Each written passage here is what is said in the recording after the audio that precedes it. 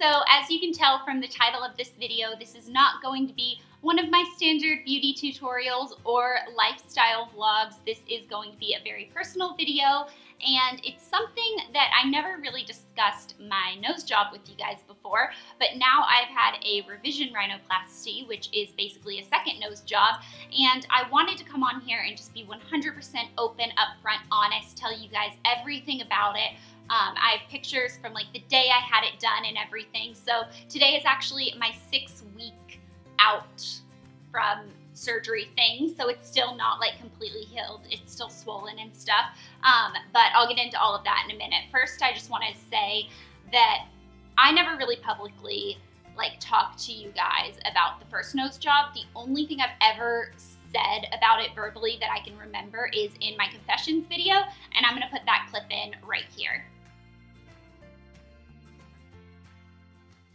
The next thing I want to talk to you guys about is something that I think a lot of you already know because it's pretty obvious. I got a nose job, and I got it back I was 17, and it was honestly a really hard decision for my parents to make. I'd already been kind of supporting myself. I was moving to California by myself, just with my sister, without them. So my parents were at this state where technically I wasn't 18, so I didn't have the legal rights to make my own decisions, but at the same time, they went through a little bit of a parental struggle deciding whether it was the right thing to let me do it, but then they knew that if they didn't let me do it, I was just going to end up resenting them, and then I was going to get it done when I turned 18 anyways. So it was really, I just want to let you guys know that this was probably a really hard decision for my parents to make, and I kind of regret it, and I regret making my parents go through what they had to go through to kind of decide that, because I don't know, it just wasn't very nice of me, but it was something I really wanted to do. And I think at the beginning I was going to film like an entire experience video about it, and I was going to film like the before and afters and all that stuff,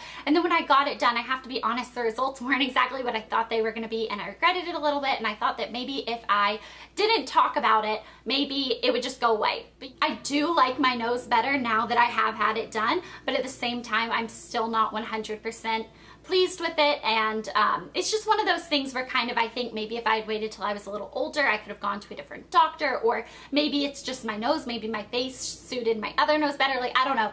But I did get my nose done, and it was something that I regret it, and that's why I kind of haven't talked to you guys about it.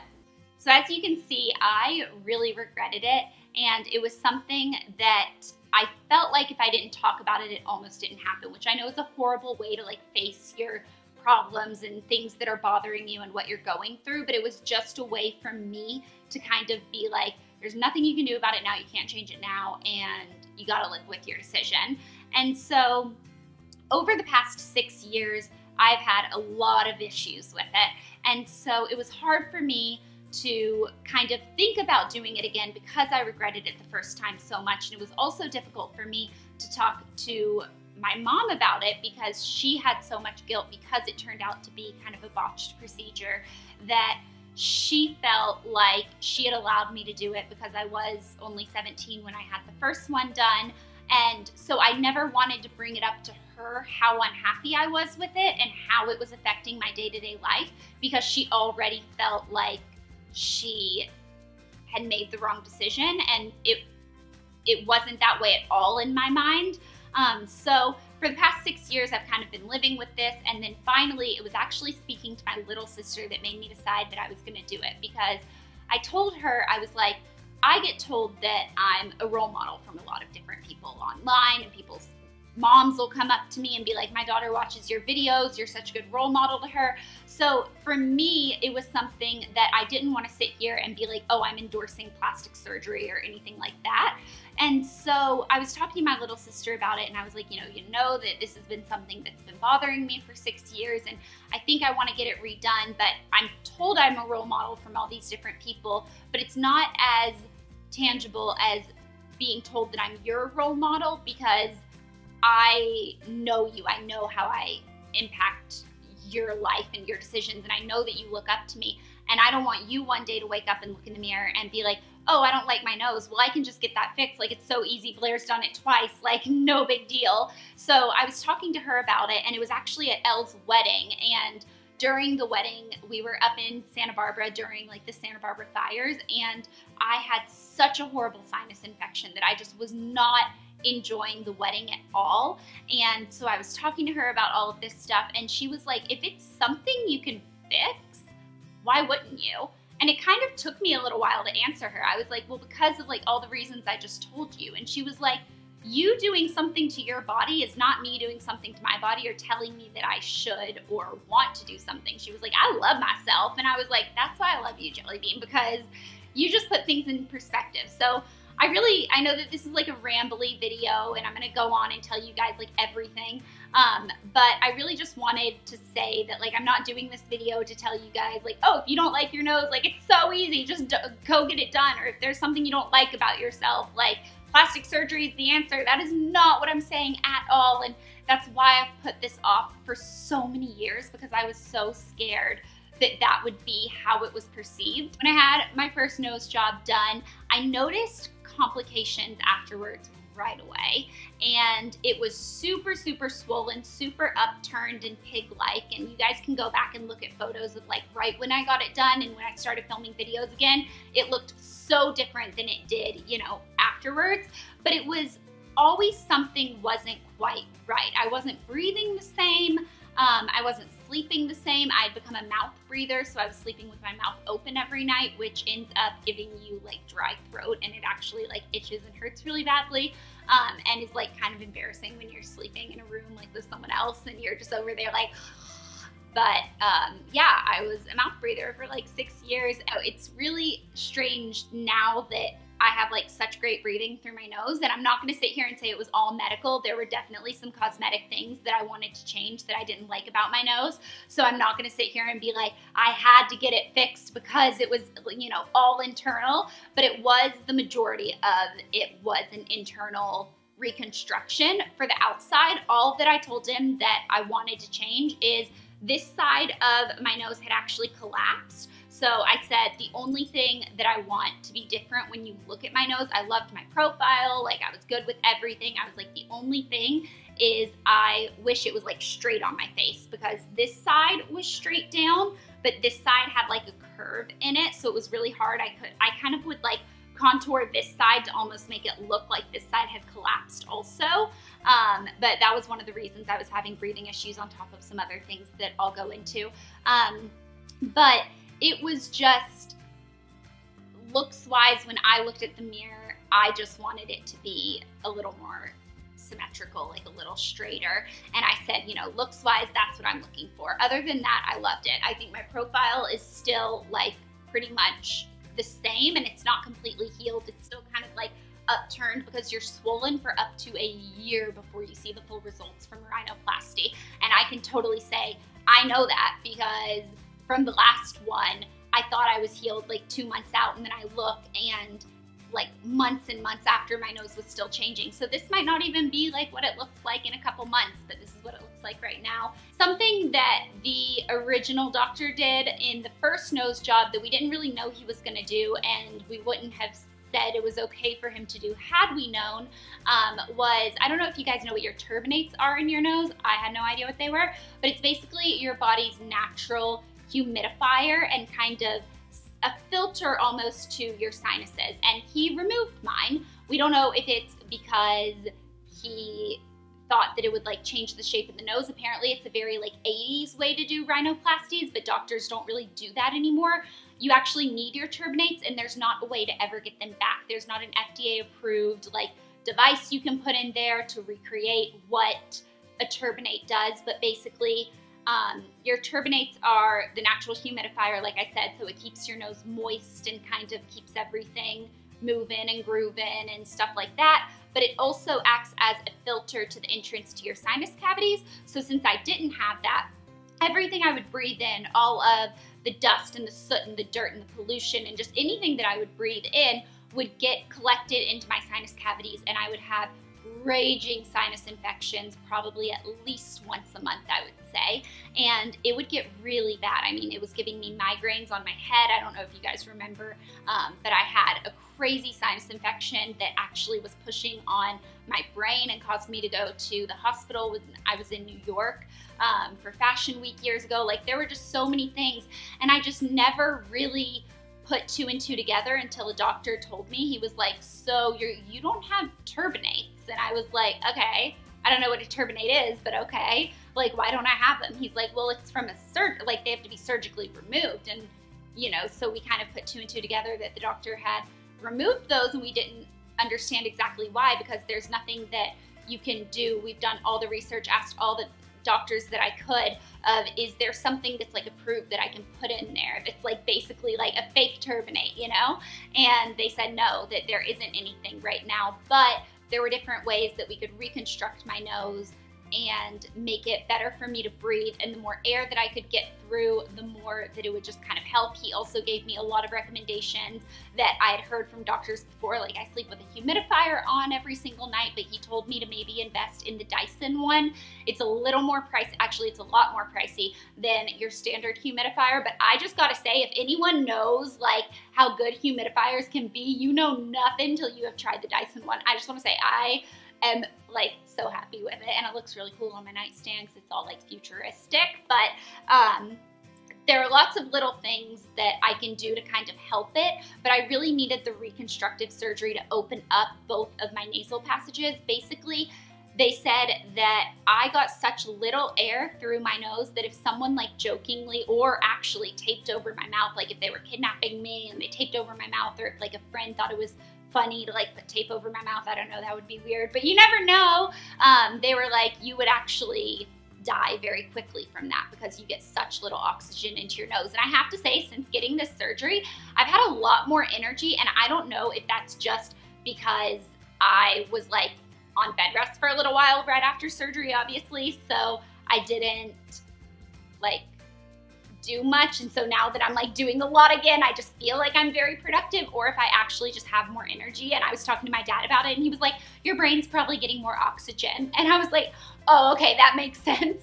But we had to completely reconstruct my nose with cartilage that I didn't have. The previous doctor had removed way too much cartilage. I pretty much, the tip of my nose, I'm not gonna do it now because it's just like hard as a rock, but the tip of my nose, I could push all the way down to my upper lip or push it on either side of my face. There wasn't any sort of structure. It was literally just like from where you have the bridge of your nose, this is a bone, and then if you feel, you'll feel like kind of around this area where the cartilage starts, and that is where it pretty much, I almost didn't have anything there. Like I could like completely move it around my face, and he was like, this is really not normal. And I'm like, I didn't think so, but like, you know, I'm also terrified to do this again and have even worse results. So we needed to have something to reconstruct. He said that you can take cartilage from your ear or your rib, but because he needed so much to reconstruct my nose and that he was actually gonna make it wider, I don't know if you guys noticed, the bridge here is actually wider than it was previously, but I was fine with that. I was like, whatever you need to do, if it needs to get bigger, my nose gets bigger, like give me that schnoggin. He was like, I wanna go in through your ribs and get a good chunk of cartilage. And then he said, I'm gonna need to go in to get tissue to lay over on top of it. So I'm going to go into your scalp and cut a section of tissue and put that on top of it. Turns out when I was actually in the surgery, he went in, and I have the ribs of a 60-year-old. Basically, he described it as my ribs have already turned to brittle bone, similar to like osteoporosis. He couldn't get, I didn't have cartilage on rib 8 or 9, which is like where he went in. And so he went in on 8 and then went up to 9, or went in on 9, went to 8, whatever, and was checking, and he was like, we don't know why that is. It could be something as simple as calcium deficiency, like, but basically you have the ribs of a 60-year-old with osteoporosis, and like, we couldn't get cartilage from that. So he had this special tool, and like I said, I was willing to go anywhere to find the best surgeon, and I swear I did. And he had this special tool. He actually carved across my rib bone with this little tool. He carved up sections of actual bone to reconstruct this bridge bone part of my nose. And then for the cartilage, he basically cut my ear off and took cartilage out and re-sewed it on all the way behind my ear, all the way back here. I have stitches that were stitching my entire ear basically back onto my head. And then he ended up having to, on the top of my lip underneath, like above my teeth, so like if you take your tongue and rub them over your teeth, like right there, I have stitches there that were actually holding my nose back down where it's supposed to be, which is really scary to think about. And those are still there 6 weeks later. I still have those. And it's just been a really long journey. It turned out to be, it was supposed to be like maybe a 4 or 5 hour procedure. I went in at, my surgery time was 1 o'clock. I got there at 12:30, went into the surgery room at 1, came out of surgery around 7:30 and didn't come home till like 9:30. So I was like waking up in the room and stuff like that, and it takes forever for them to like make sure you're okay and that you can go home and stuff. I had a giant teddy bear waiting for me from my boyfriend, which was like the sweetest thing ever. It was this massive teddy bear that he found at Costco, and it is seriously the cutest thing ever. So it was, I don't even know where I'm going in this video. I feel like I've rambled for a really long time and I haven't even like told you guys like a quarter of the story. My mom flew out to take care of me for the first like 10 days. And it was supposed to only be the first like 6 or 7 days, and then I ended up like passing out on the morning of her flight, and so she changed her flight and stayed a few more days because she was like, you're not ready to like be on your own yet. And also just little things, like she was obviously bringing me food and keeping up with like my medicine and stuff because I was totally out of it. He had me on so many things because I had so many different incision points, and I had so I had staples in my head from where he took the, you know, like tissue from my scalp. I had stitches all the way back around my entire ear, stitching that back on. I had stitches above my lip. I had all the stuff that had happened with my nose with a cast over it. I had my rib incision with the drain coming out of it. The morning of my surgery, obviously I wasn't allowed to eat, and my surgery wasn't until 1 o'clock. So it was one of those mornings that all I wanted was like coffee, and I wanted to have breakfast with my mom, and I was so anxious and nervous about everything. But I slept in as long as I could, which ended up being, I think, till like 6 a.m. And then I got up and we went over to Elle's house. We hung out with her for a little while, and then we went on to the surgery center. I took my last like full shower and really scrubbed everything down with like antibacterial soap that they told me like all over my ribs and just your whole body. You need to do that. I washed my hair like by myself for the last time in like the next 2 weeks. And I had my PJs on. I went in like Anthropologie sweatpants and just like a zip up sweater, and went in, got in the bed. They were incredible with the IV and everything like that because I have had some pretty traumatic IV experiences. When I was in the hospital, when I was in 6th grade, I had E. coli, and I think I've talked to you guys about this, like how bad the IVs were, but they basically used up pretty much every vein that they could. My veins just like weren't, I was such like just a little person. I was only in 6th grade. And so I've had some bad experiences where they've like just been poking around and like moving the needle, trying to like find a vein. And they were so good. They got it first try. And that's like a big deal to me because most of the time that doesn't happen because I have veins that roll. So whenever I go in to get blood drawn, I'm always like, they roll, and they're like, okay. And then they stick it in and they're like, oh, sorry, we missed, we have to do it again. And I'm like, okay. But these people, they got the IV in the very first time, which I was very excited about. So I'm in the bed, and then the anesthesiologist came by. He talked to me for a little while, and then the last thing I remember was he talked to me, and the plastic surgeon obviously came by and was talking to me, and we went back over everything. And I had met with him so many times before the surgery because, like I said, I wanted to really find like the best person. So I did multiple consultations with doctors. I was willing to go to New York, Beverly Hills, San Francisco, like anywhere that I needed to go to get this best doctor. And so he's in Southern California. And so that was actually really easy because I was able just to drive there day of and come home. But I had multiple meetings with him. We went back over everything that was going to happen.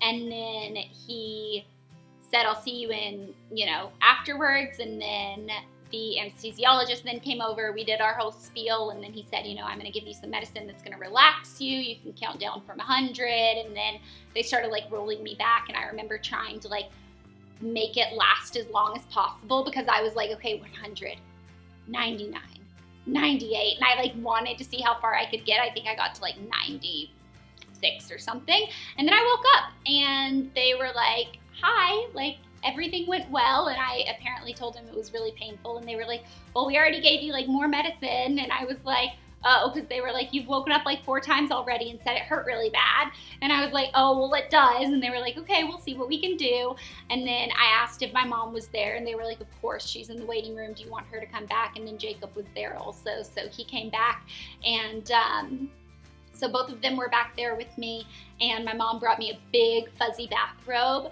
and it says on the back, it says, this girl needs sleep, or this girl loves sleep or something, which I thought was really cute, and that was a little present for me. And she brought me the fuzzy bathrobe and put me in that, and then I just like hung out in the bed for a little while, and then they drove me home. Jacob drove, and I had like a neck pillow on to make sure that I wasn't like thrashing around in the car, and I came home, and Elle and Alex came over to see me, and apparently I was like totally 100% like lucid appearing. Like, I don't really remember it that much, but like I was up, I was having conversations with them, I was eating applesauce, I was like up and around, I was like with my dogs, and so then I went to sleep, and then I don't really think I woke up for like 4 days.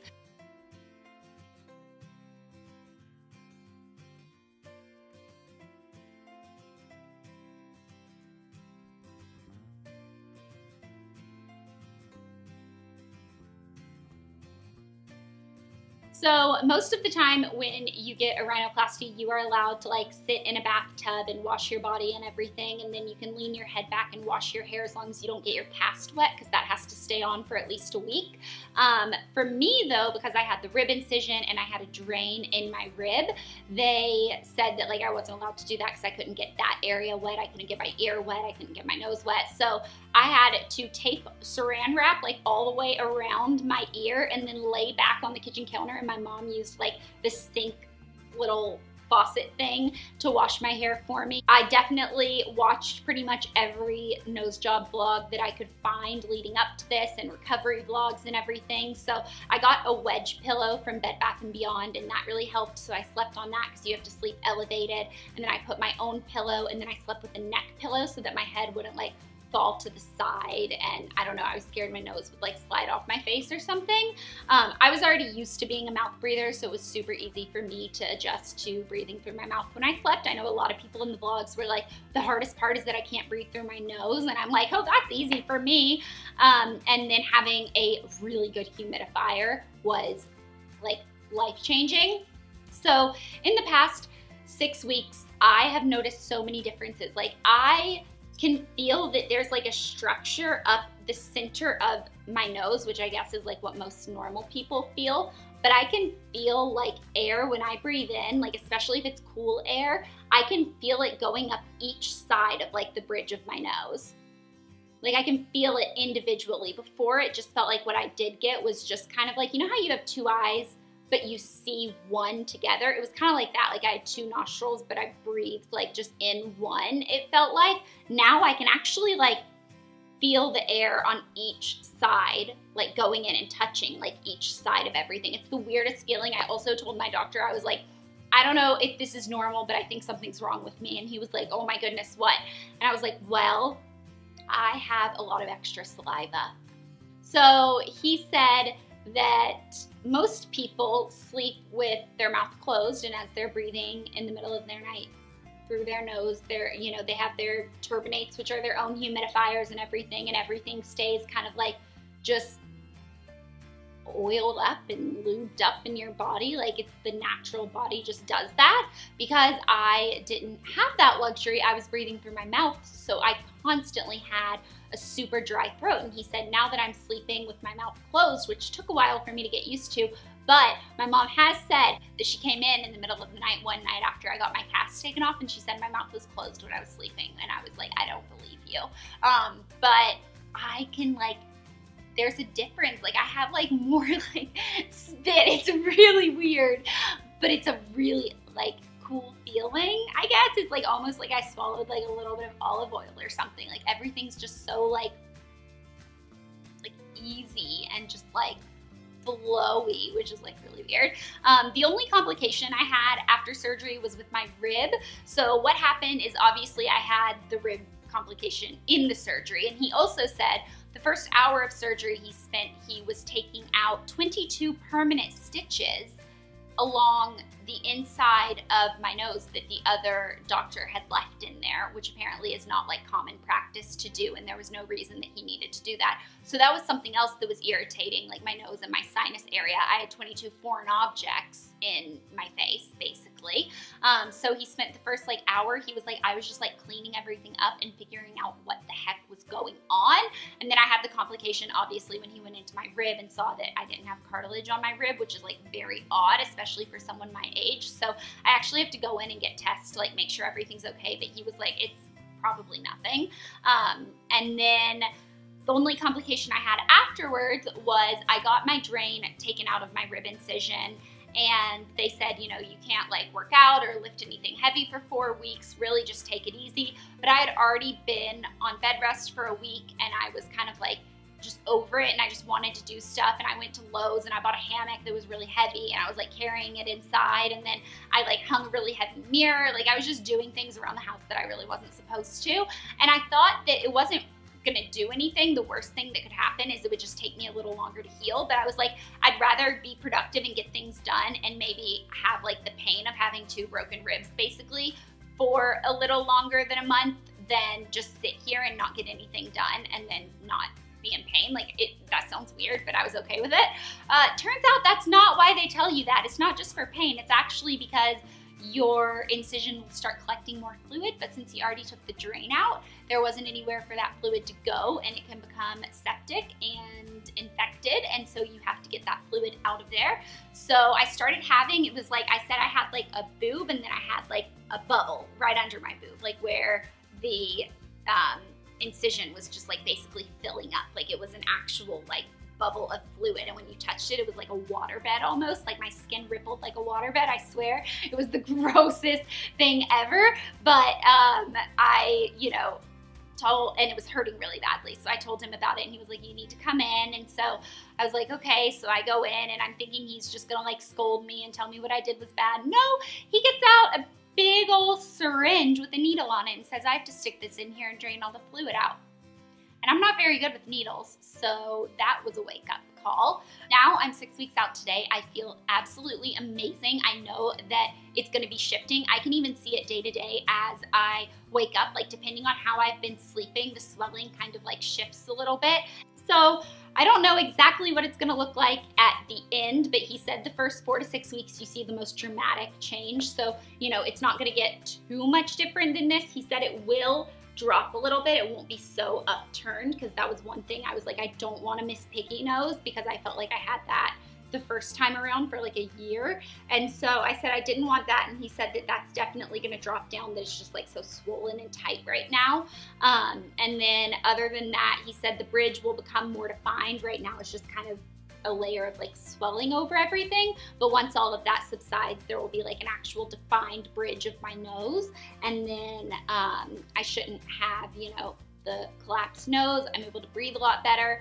And I just wanted to do this video to like tell you guys everything that was going on and where I've been. I know I've still been uploading videos, but those were actually pre-filmed before I got the surgery.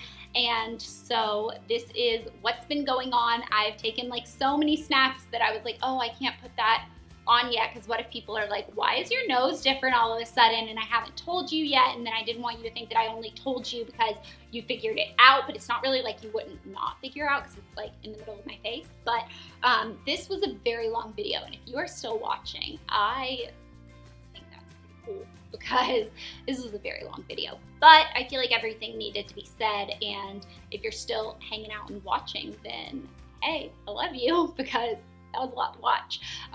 But now I'm gonna go ahead and go, but I really hope you guys enjoyed this video. I know it wasn't like my typical video. It was more of just like a sit down, talk to you guys style video, which I haven't done in a really long time. But I kind of like it. Like, I feel like I have a lot more to say to you guys. So maybe this should be like a more common thing. Like I sit down and update you guys on everything that's going on. I don't know. But next up is my home tour series, which I'm really, really excited about. So make sure you are subscribed if you want to see that. And I hope you guys enjoyed this video, and I'll talk to you later. Bye.